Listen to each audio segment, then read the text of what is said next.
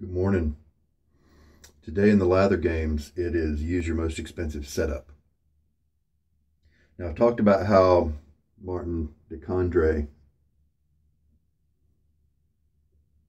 can actually be a budget soap because it may be expensive, but it lasts so long time. It gives you so many shaves that it's not an inexpensive soap when you compare it on a per shave basis. However, the cost of the tub is large. So that's why I have it today, and I do enjoy using it quite a bit.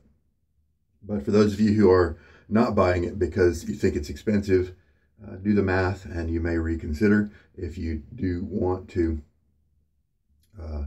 try using it, then it can be a very budget-friendly soap. Another one is the B5. This is a B5 from Declaration Grooming. I don't really... I've gotten good deals on brushes. I have paid some for a couple like this one, but there are such more expensive ones out there, but I just don't feel the need because I just wanted a couple of Declaration brushes, and that's what I've got.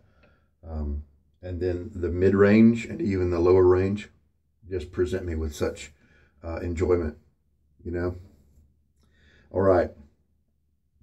This is my other WR2 Wolfman. This one, as you can see, has a nice polish to it, and it's the Aristocrat handle. My other W2 that I just got in, I used the other day, it's brushed, and so this is the polished one. And of course we have the Martin DeCondre soap. This is the Vetyver scent. And I've used it a few times, and it almost looks like I haven't used it at all. But I'm looking forward to when I've used it 30 times to see what it looks like. Just a nice vetiver scent, kind of fresh, not a heavy vetiver at all. Very plant-like. All right, let us throw on the blade. I have just taken a shower, so my face is well hydrated. And the little count tab there shows us that this is use number 289. So my blindfold shave yesterday got put on the watch list of interesting shaves for the lather games. Not going to get as much kind of credit for it since it was a week late. There's my 3 dots. I'm just showing you the signature of the blade to show that it's the same Nacet each time. But, you know, I'm playing how I can this time. I can't fully engage and do everything right this time because got so much going on in life. And so I think that's going to give me more enjoyment during the games, less pressure, just having fun. And then also, there are going to be so many people not getting any prizes this year because we had a massive amount of people join in. And the prizes and sponsorship type things, you know, are kind of on the smaller side in relation to the large number of people. All right.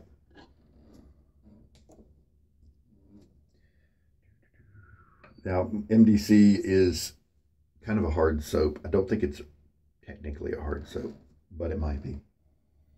I am going to, my brush is soaked for a few minutes. Shake most of the water out. Let's do like a 30-second lather. O2 rolled around right there. You don't need to know that O2 rolled around, but when I say it, it makes it easier for me to remember when I get to 32 that I need to stop. So I'm mainly saying that for my benefit. So obviously this is how you load from full tubs like this. You just kind of have to let it overflow. If you have such frothiness right there, you can play around, and that's 30 seconds. Yeah, let's just try that. You can see I had my brush kind of wet. We got an airy, frothy lather right there. We can always go back to the tub if that happened to not be enough time. Now, you can play around. If you get something this airy, it might be worth playing around, and you don't like it. Maybe you don't like as much mess. you could just shake out a little bit more water from your brush. Start with a slightly drier brush. Some guys out there will squeeze their brush to get out a lot of the water, but I like to have a little bit of water in my brush when I load. Now this is the B5 knot on this hammer and chisel handle. I think that's just such beautiful coloring. At first, I didn't really think I would like this shape, but B5s are hard to come by. It's one of my favorite Declaration knots. So I went ahead and bought the brush, and I've come to really enjoy the shape. It's ergonomic, it works really well. See, it does keep my fingers. I have a good grip right here because of this little valley right here. I have a good grip, and my fingers aren't super close to the knot. And so those suds coming up from the mixing process have a little ways to go before they get to my fingers. See, look at that. There's plenty of lather in there. I loaded plenty of soap. I'm glad I didn't opt for a longer load just in case.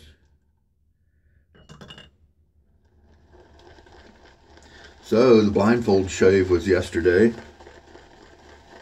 was a week late. It was a Lather Games daily challenge about a week ago. But, you know, I figure a little virtual credit is better than none. Plus, I just wanted to kind of do that for the community in the game so they would be able to say that more than just a couple of people did it.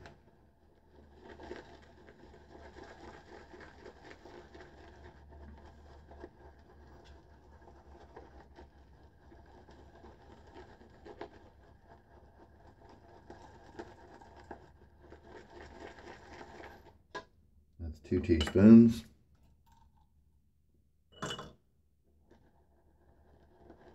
Now 3.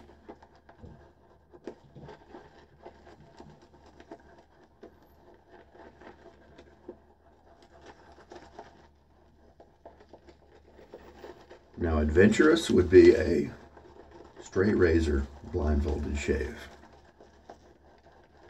But I would have to get a lot more experience for that. 4 teaspoons. That might be all. Forgot to look at my notes to see if I left myself a reminder about how, if this lather likes to be run a little drier, you know, or that kind of thing.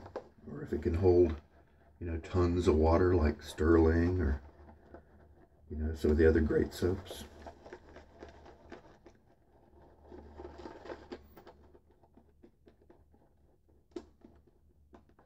If you kind of get into the process and your lather's still airy and bubbly, not really calming down into kind of a nice cream like this, then a couple of things are probably your culprit.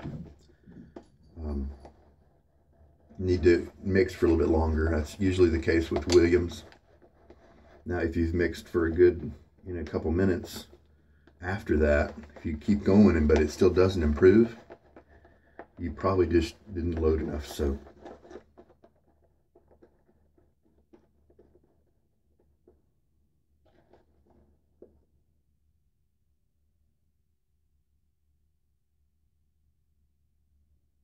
As you can see, he's still able to hold himself up pretty well. So let's add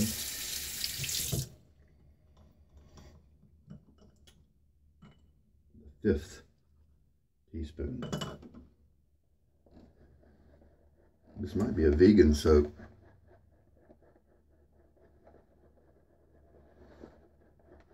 I've been on the lookout because I do enjoy the lather that this brand gives me.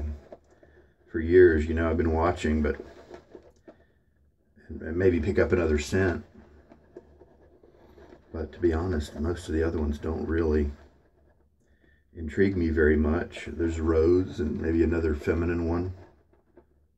I tried the Fougere, but it just wasn't quite my speed. At least at the time, it's possible I could try it again and like it, but I didn't care for that one. So I'm just gonna enjoy Vetyver. That's fine. You don't have to have a bunch of soaps from every vendor, you know. There we go. I like this one better. He can still support his weight. If I pull him up in the right way, he still cocks over when I move the bowl. I could probably still add some more water, but kind of need to get going, so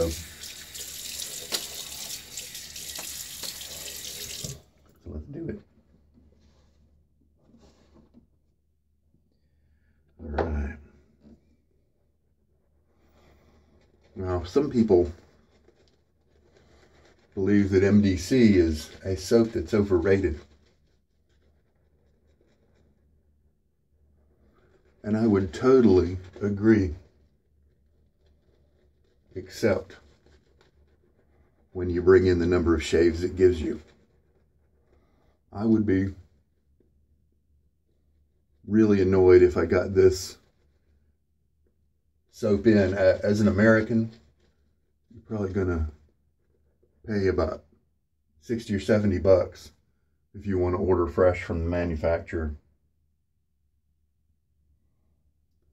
And so if I paid that much and got this lather, which is one that's really nice in my opinion, but maybe not, you know, twice as nice as some other representatives that we have here on this side of the pond, you know,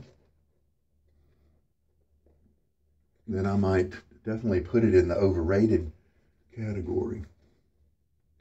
I definitely needed to add more water to this lather. It's very creamy and slick, feels great on my face. The little blop here came about as I was adding more water to the brush.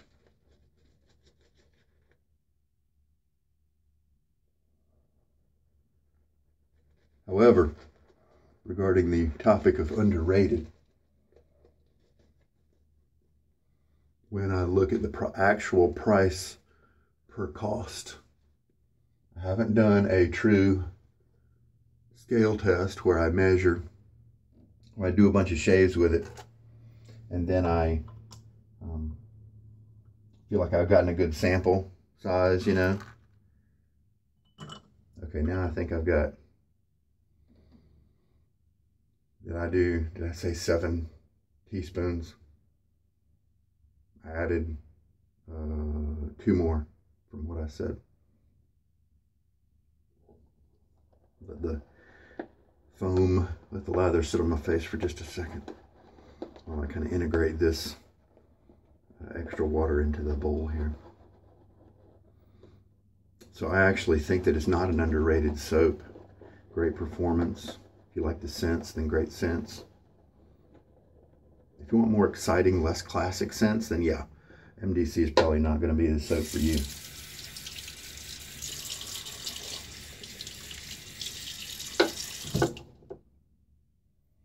But you look at the cost per shave after you realize that you can get, you know, 2, maybe even 3 years of shaves out of it, out of that $70, and I think that makes it just jump itself out of that overrated category, because you're getting really nice performance for pretty low cost. A little bit of tugging, not too bad though.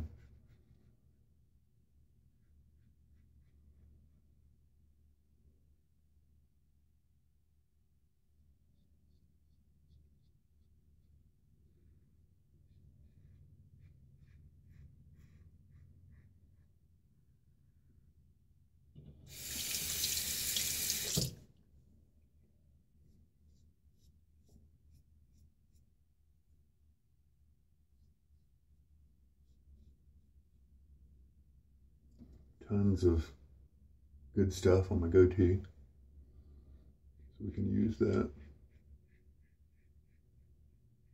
for the trouble spot. Yeah, this feels great. Lather very slick, tons of cushion, all that good stuff.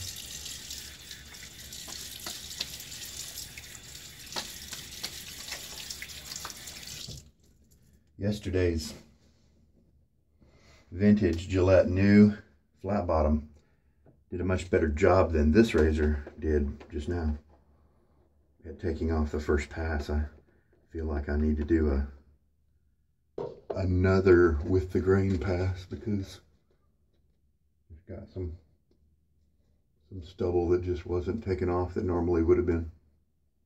I don't mind 4 passes with this old blade. I might draw the line at 5 though, regarding when to stop using this guy. Just light blade feel now, not really any tugging.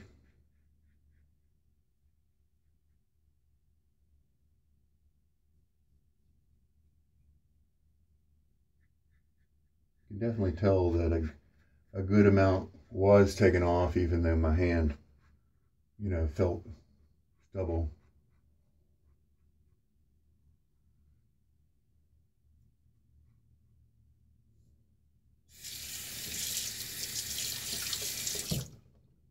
Love the looks of this WR2.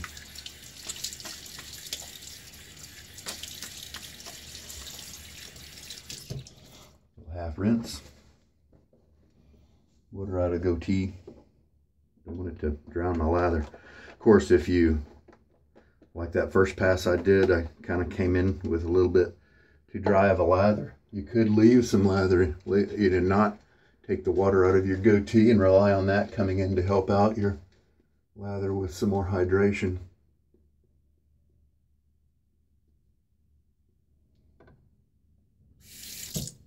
So 3rd pass, but my format is now going to be the same as my 2nd pass.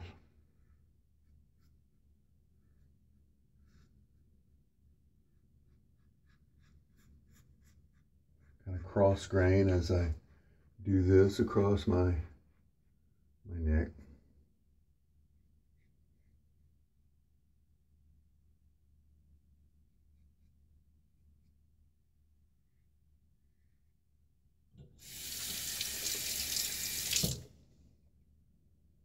Loose hold on the razor as always, just tight enough to be able to control it, but kind of letting the head float lightly across my skin.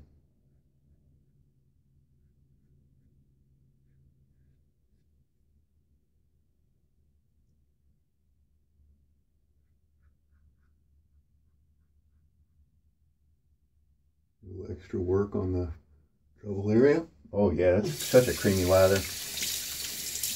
Great slickness. It's not super thick, but you do get a luxury feel.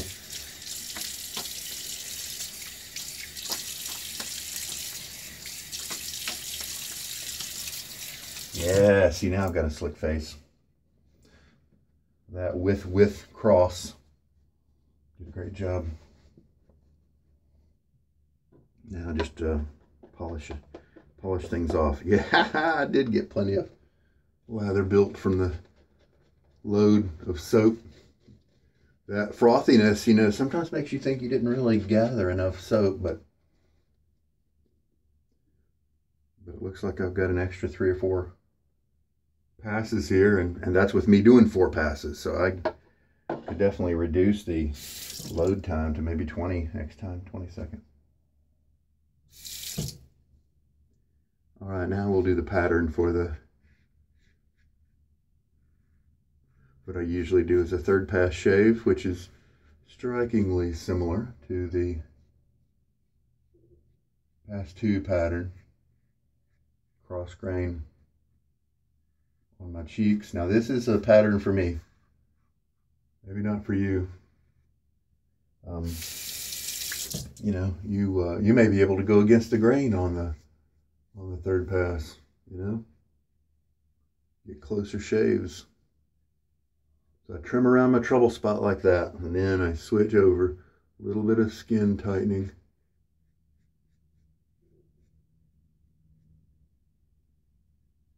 And then I'm going to do that once more with my beard lather. And that will just be it. If I'm careful, I don't increase irritation. Keep that light touch. Sometimes I go for that extra pass on the trouble spot and I I don't get any closer of a cut, and I just get more irritation. So it's a gamble sometimes. All right, full rinse. All right, skin felt great. Felt very clean shaven, and I do have several, spots on my neck where you've got some hairs that are cut flush and just a few hairs that are showing just a little bit of length, and that's all right. They're just a few. So it's a very nice shave, closeness. This is L'Occitane is how you pronounce that, maybe, I'm guessing. See if my high school French holds me true. Cade. And it's not a cheap balm, but I do enjoy this scent. And I use it. It'll take me a long time to get through this because I just don't use it all the time. So that cost, I don't think it's super expensive, but that cost is going to be enjoyed over years. I've already had it 2 years. I need to use it more, I think. The Cade Rich Cream is discontinued now, but this has got kind of that same scent. Definitely an exotic, expensive kind of scent, at least to me.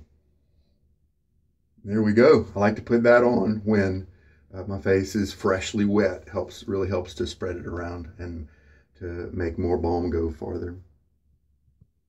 So I believe the water count for today was 7 teaspoons. I think I told you at one point that I had 5 in. So that would make this 7. 30-second load. So I can reduce that load definitely because of all the extra lather that we have here. Don't really have time to do a comprehensive lather analysis like I often do. Let's just do a quickie. Yeah, the slickness there, it's like a silky light feel. And the luxury of the cream, the lather here is just terrific. It resists you pressing in just a little bit, but it's very well hydrated. It's moving around on me. It is that is just right for this soap, in my opinion. Totally luxurious. And so when you think about the price tag of $70 per use or for 3 months of use, I think that's overrated. But when you take 70 and divide it by 300, that's a different story. I think that's the more accurate story. Well, this is a wonderful, wonderful knot. Very dense, so you do have to watch out and give it an extra bit of time in the rinsing to make sure you get that soap out of the middle part. Big fan. Love that little brush. All right, use 289 is in the books. Rinse out the head of the razor here, and then I disassemble. Put it off to the side to be each piece to be dried off. The blade to be gently patted, not wiped.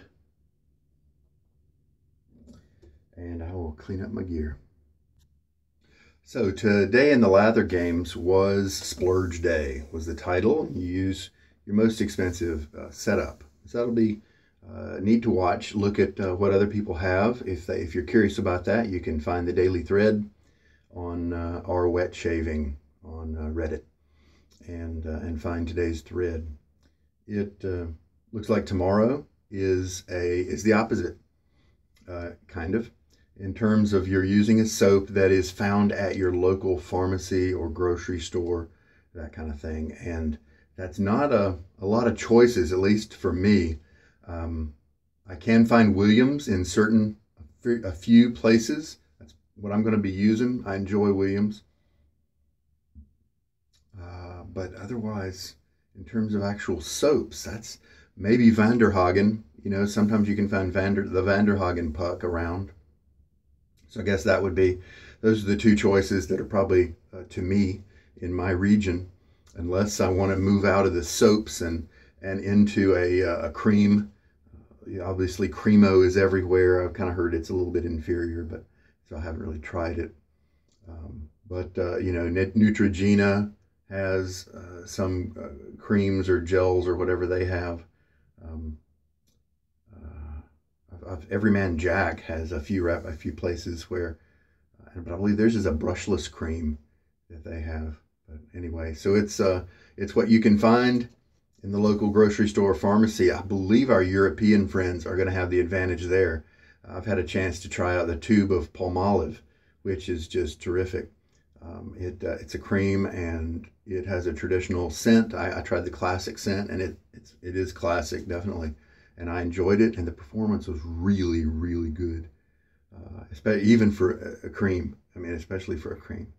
So I think some of the European and you know, I bet the areas of the world, like maybe India and China and those kind of guys, where I think you have a much larger percentage of men shaving with double-edged razors. I think those areas are probably going to have the greatest, nicest selection at their grocery stores and pharmacies and things like that, since they have a higher demand for that market. All right, well, very cool, guys. Been a good shave. I thoroughly enjoyed the lather, the razor, the balm, the brush. As always, it's terrific. It's got just enough backbone to keep those tips at my face, and those tips are so soft, but it's still relatively easy to splay, so it doesn't shove me around or anything like that. So I'm a big fan. I hope that this one's been good for you. It's got some good info for you. This is Sugar Daddy Shaves. You take care.